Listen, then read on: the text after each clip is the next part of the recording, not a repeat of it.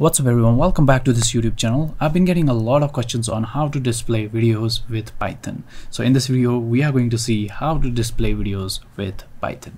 So in order to display the videos in Python, we need a library called opencv. If it's not installed on your computer, simply go to your command prompt if you're on Windows and say pip install opencv-python. Hit enter and it will be installed on your computer. It's telling me requirement already satisfied. That's because I have already installed it. So I'll close the command prompt and come here and start importing the library. So I'll say import cv2 just like this, and it will import the library.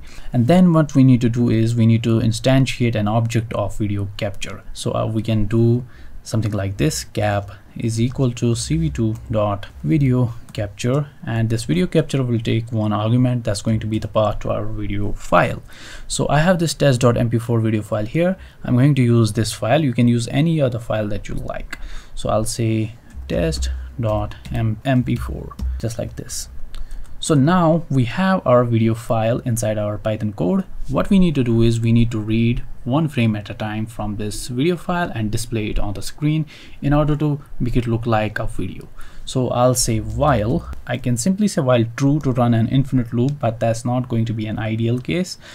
So we have a method in this video capture object called isOpened, which essentially checks if there are frames left in our video capture object. So what we can do is we can say cap.isOpened. So if there exists a frame, keep this while loop running. That's essentially what we are doing here. So while cap is opened, what we want to do is we want to read a frame. So we'll say ret frame is equal to cap.read. So this line of code here will read one frame for us. You didn't need to worry about this ret right now. We will get back to this in some other video. So essentially what we are doing here is we are storing the frame inside this frame variable, and then we are going to resize it a little bit so that it fits on our screen. So I'm going to say frame is equal to cv2.resize. This is another method in cv2 which helps us to resize photos. So I'm going to say cv2.resize. First argument is the frame that we want to resize, and the second argument is the tuple which will contain width and the height. Let's say 1200, 700. So we have resized the frame as well. Now we will display it on the screen. So I'll say cv2.imshow. This method lets us display images on screen. So we need to give the window a name, let's say video, and the second argument is going to be the frame itself.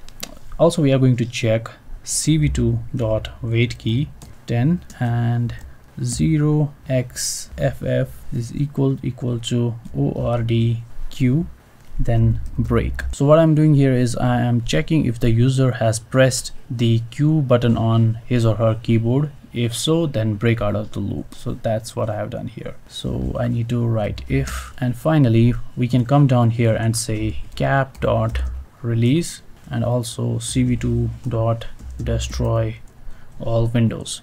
So this cap.release will release the memory, and this destroy all windows will destroy all the windows that we opened using this script. So if I run the code, you can see the video file is perfectly running on my screen. So as soon as the frames end, the script will also end. That's how we wrote this condition here in this while loop.